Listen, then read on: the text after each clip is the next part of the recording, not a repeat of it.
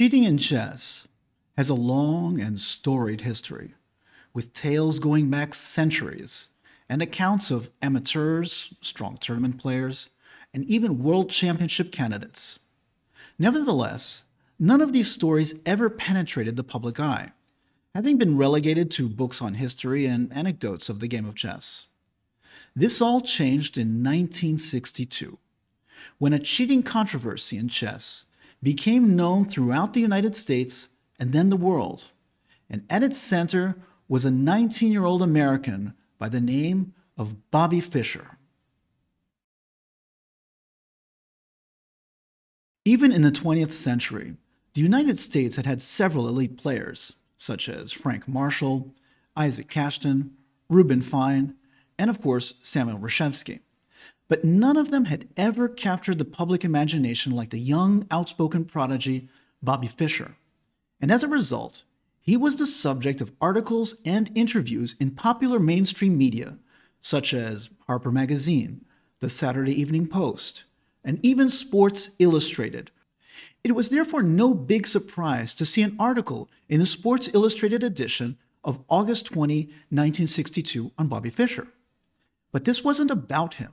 It was by him. It is a testament to his celebrity status and star power that they gave him leeway to publish this massive attack with the very blunt title, "The Russians Have Fixed World Chess." The multi-page denunciation by Bobby Fischer was scathing in its content. In it, he explained that the candidates tournament held in Kurosawa in 1962, the Russians had colluded amongst themselves in such a way as to ensure that a Russian would always come out as the challenger, and as a result, the title would never leave Soviet hands. To understand how such an accusation could even be feasible, you need to understand how the World Championship was structured at the time. In 1962, the final stage of the World Championship to decide the next challenger to the title was a massive candidates tournament, similar to today, but with a few differences. The tournament had no restrictions on the number of players from any one nation, and as a result, this 8-player competition had no fewer than 5 Soviet players.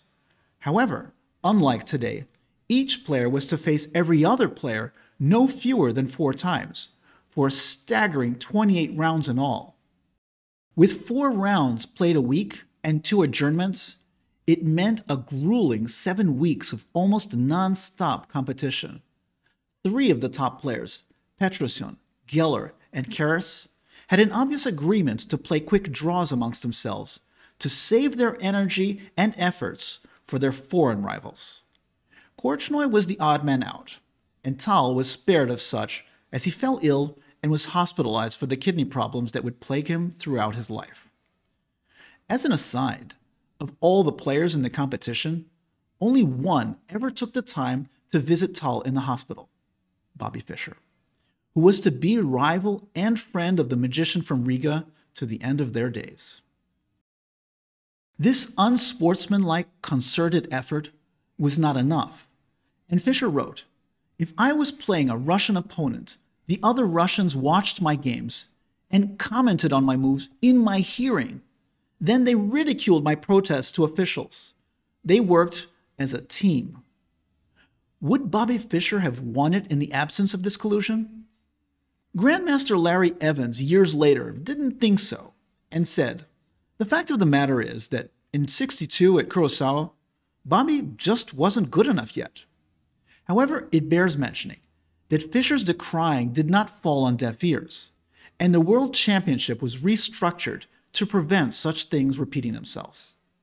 It wasn't until 2006, over 40 years later, that another World Championship would seriously fall under the pall of a cheating accusation. In 2006, after a decade-long rift that had left the chess world with 2 World Championship cycles, a reunification match was finally held to bring them together and declare one world champion to rule them all. On the one side, you had Vladimir Kramnik, the heir apparent who had defeated Garry Kasparov and still held that title. And on the other was the brilliant Bulgarian player Veselin Topalov, the #1 rated player in the world, who had won the FIDE World Championship tournament held a year earlier. The match, best of 12 games, got off to a thrilling start, with 2 wins right off the bat for Kramnik, including a spectacular save in Game 2 when Topalov fumbled his brilliancy and lost instead of winning. Topalov struck back in Game 5, and after 6 games was behind by 1 point. Then, 15 minutes before the start of Game 7, Silvio Danilov, Topalov's manager, published a letter accusing Kramnik of cheating by secretly using a chess engine in his visits to the bathroom. In it, he claimed an extraordinarily high match rate of moves by the Russian with Fritz 9, one of the top engines of the day. Of note was Game 2, a dramatic reversal for the Bulgarian, but with an 87% match for Kramnik's moves. It was a powerful accusation with seemingly very damning evidence. The mainstream media dubbed the scandal Toiletgate.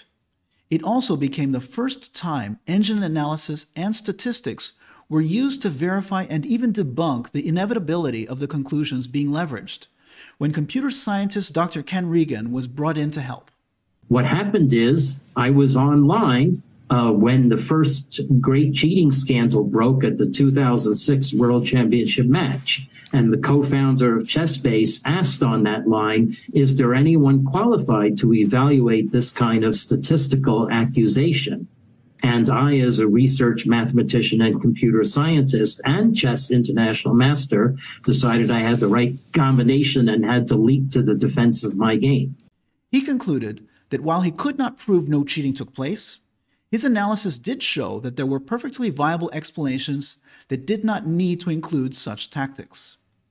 The special commission formed to investigate the case decided that there was no evidence to support the accusations, and they were dismissed. This was the first time a world championship was involved in such accusations. But for the first time a human was clandestinely assisted by a computer in a chess game, we need to go all the way back to 1980. In August 1980, in Hamburg, Germany, the German Grandmaster Dr. Helmut Pfleger was conducting a simul against a lineup of amateurs, unaware that one of them was actually playing the moves of a computer. The perpetrators of this deception were Frederick Friedel, the future co-founder of ChessBase, and Ken Thompson of Bell Laboratories. Ken Thompson is a legend in the computer science field, having created the Unix operating system, the forefather of Linux, but was also a serious chess enthusiast and created the chess machine Bell, the first chess machine ever to achieve a master-level rating in the United States. This wasn't the sort of machine that could be easily moved around, and therefore the logistics took some serious coordinating. They hid a radio receiver under the hair of a young colleague, Dieter Steinwender, one of the participants in the simul. Friedel was able to talk to him from a vantage point high above the tournament hall, while Ken stood by in New Jersey to deliver the moves by phone. Using a pair of binoculars, Friedel followed the moves on Dieter's board, relayed them to Ken for the computer's reply, and then to Dieter's earpiece via radio transmission. After some hours, the Grandmaster was winning all his games, including the one against Bell. However, at move 49, he missed a clear way to end it and actually ended up losing. This was all recorded for a German TV program, both as an experiment and a proof of concept. After the simul was over when told about it, Pfleger expressed astonishment. I really noticed nothing. Wow, these things are really playing quite well these days. Properly speaking, this was not really cheating per se, but this brainchild experiment by Frederick Friedel was to serve as a warning for the years to come. And sure enough, just 13 years later, in 1993, the first true cheating episode involving a computer took place in a major event.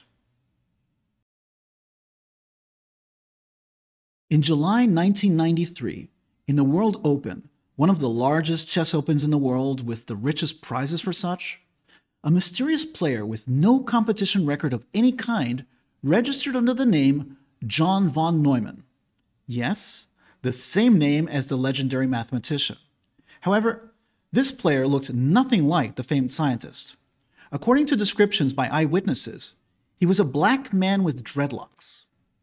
Playing in the open section, endowed with dozens of Grandmasters, in the second round he was paired with the Grandmaster Helgi Olafsson and drew the game in 21 moves. The Grandmaster from Iceland was flabbergasted, but things only got stranger. In round 4, von Neumann was paired against Dan Shapiro, a talented master seeking his international master title. After 9 moves, still at the board, he simply lost on time. In round 9, with a forced recapture on the board, he got up and disappeared for 40 minutes, after which he returned to the board, played his move, and proceeded to win the game.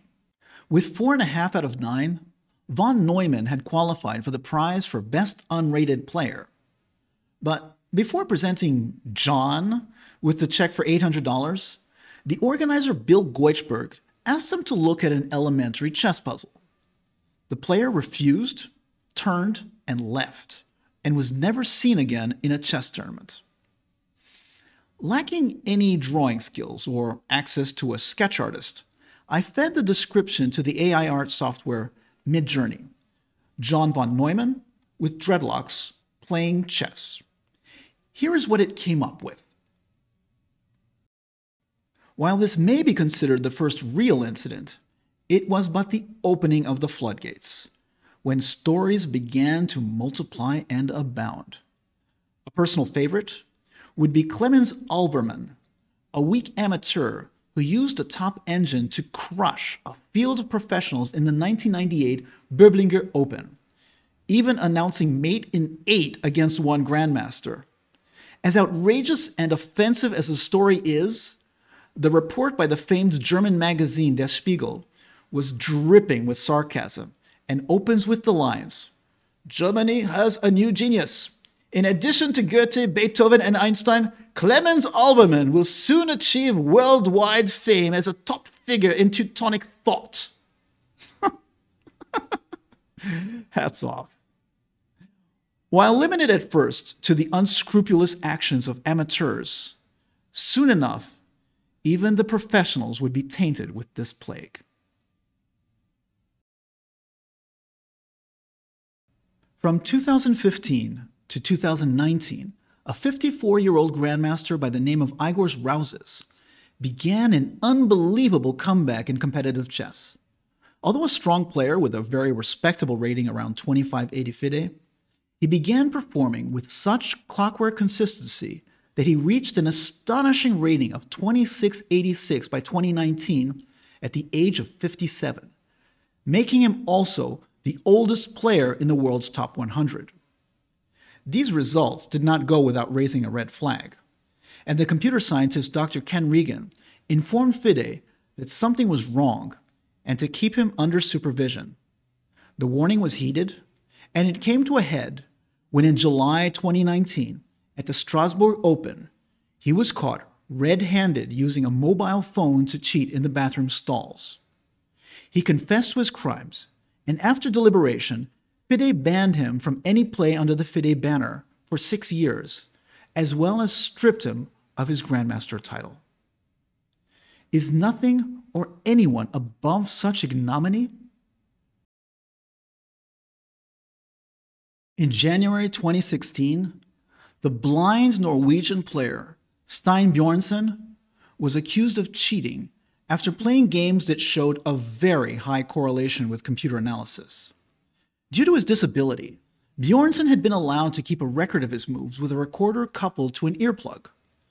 The earplug was later found to be incompatible with the recorder, but capable of receiving messages by Bluetooth.